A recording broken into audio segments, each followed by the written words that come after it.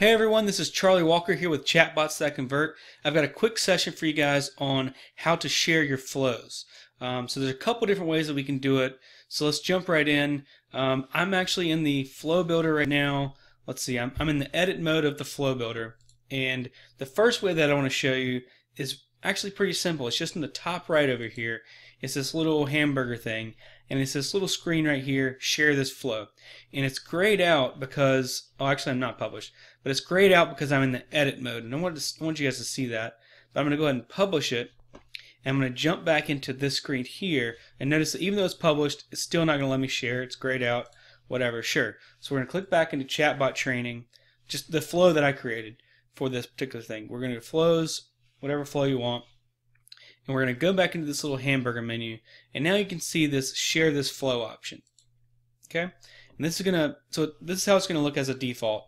It's the only option at first is you can download it as a picture. You can share with somebody to see visually how your flow works. Then if you click this enable sharing, you can actually get a link that they can type into their browser.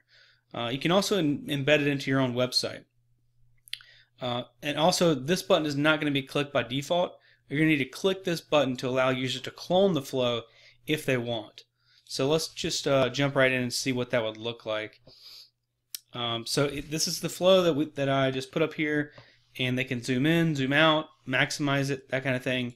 And in the bottom right is this Save to ManyChat button, and this is what it's going to enable them to clone the flow. If you didn't want them to be actually, all you wanted was them to be able to see it, interact with it, but they couldn't steal it, you would uncheck that button that said allow users to clone this flow. But if you do, you're cool with it, click that button and they'll be able to save it to their ManyChat, and they can click whichever page they want to add it to. So that's one way to do it. The other way to do it is actually within the flow itself, as in if they're getting the messages. So with this method, you have a copy paste link that you need to send to somebody or put on your website, that kind of thing. You can put it actually within your own flow as well, that they will be subscribed to. So we're going to edit the message, and what we're going to do is, whether you put it in the beginning or the end, whatever, it doesn't matter, we're going to add a card, just like if you wanted to give them a URL to click through to go to your website. You might add, like a blog post type thing, you'd add a card for that. In this case, we're going to, instead of adding a link to go to somebody's website, we're going to add a share button that'll give them the option to share it. Okay, so I'm just going to add a quick little image there, and then I'm going to say share this flow. And then for the button, when you click on the button, what I'm going to select is share this card.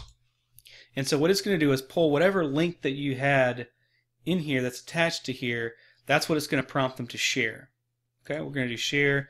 You can actually change, I don't think you can change the share text there.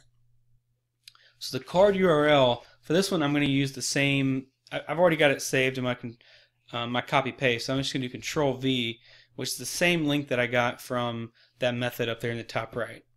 Okay, now what's going to happen is whenever they want to share this, they're going to share that same flow. So if you wanted your users to be able to share this flow with whoever they wanted, that's another way to kind of get your flow out there into the ManyChat community, so to speak. But this particular share function, I want to say, is also very powerful for promoting your own brand and promoting your own chatbots and basically growing your subscriber base. Because obviously you can put any URL you want in there and they'd be able to share it. I would recommend using this for using your growth tool, so your ref URL, whatever that link is, so your users could be like, oh, this is a cool bot, I'm going to share it with my friends, and they can post it on their timeline, that kind of thing.